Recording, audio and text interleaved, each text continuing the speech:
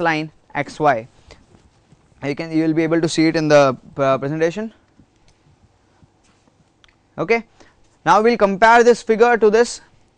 I'll draw this. How we derived this figure, let's draw this.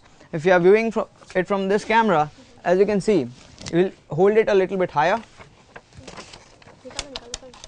We'll hold this a little bit higher. So this is line xy. Hold it a bit higher. Okay, so let's see how that figure came. Now this is line xy. This is line xy, as you can see. Now this is what?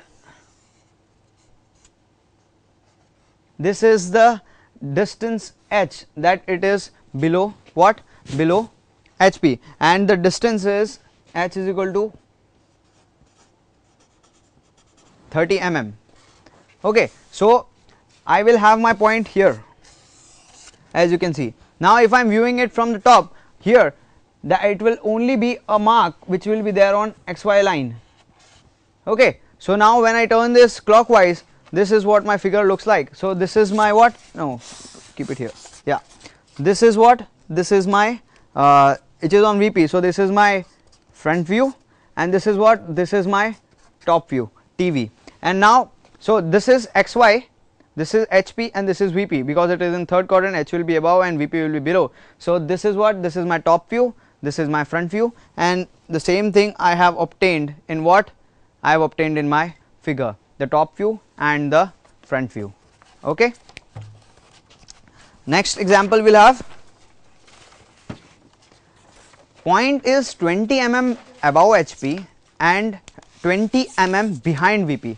Now it is above HP, so it can be either in first or second quadrant, and it is 20 mm behind VP. So what if it is 20 behind VP, so it will be there in the second quadrant. So in the second quadrant, how we will see is, now this is a very special case. Now when you see the result, you will be amazed. Okay, so this is the second quadrant. This is the second quadrant that we have.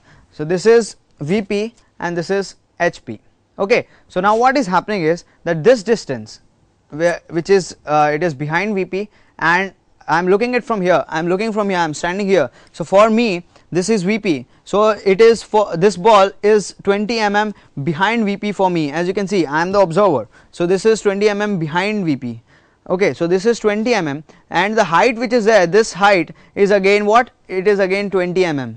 So what will happen is, I will draw the projection. So it has to be what? It has to be 20 mm above here. So this will be the line. I am using the torch again, as I used. I can show it once. This is the torch that you can see that white spot on the object. So this is the line that I am using. Okay, and again when I do it from top, so this is what? This is my okay, so this is what I have drawn. Yeah, this is what I have drawn. Okay, so on HP, I have my top view. Oh, it's wrong. I have my top view, and on VP I have my front view, and these both are at distance what?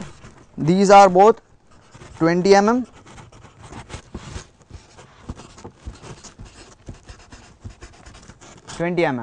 Now what is going to happen, that HP and VP both will be above XY. So I have to fold this way.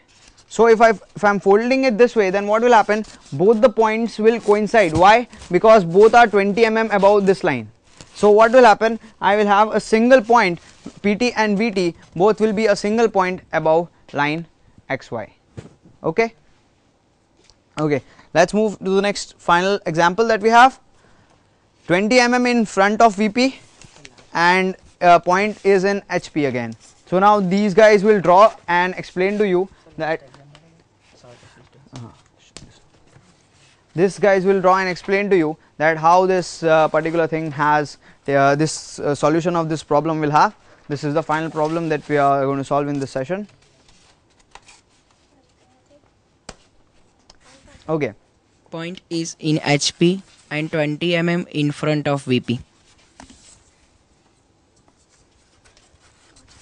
That means that point lies on somewhat in first quadrant. if you can see in front, that means that it in front view is on HP at somewhat distance D, and the top view of the point gives the distance, and the front view of the point is on HP. We can see on slide.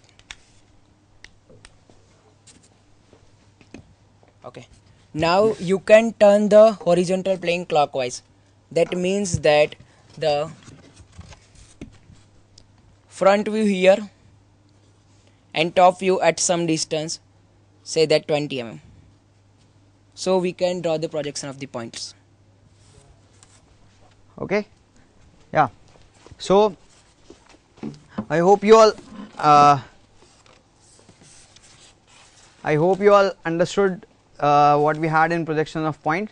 So what we'll do is we'll come back after an hour and we will have projections of lines, and in projection of line we'll apply a similar method to show you that how different inclination how different lines can be parallel to different planes and how can they be perpendicular to each other.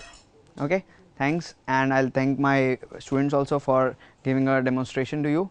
Hardik, Janab and Umangi is gone somewhere behind. Yeah, there she is. Okay, so Janab, Hardik and Umangi, and I thank them all for this. Thank you.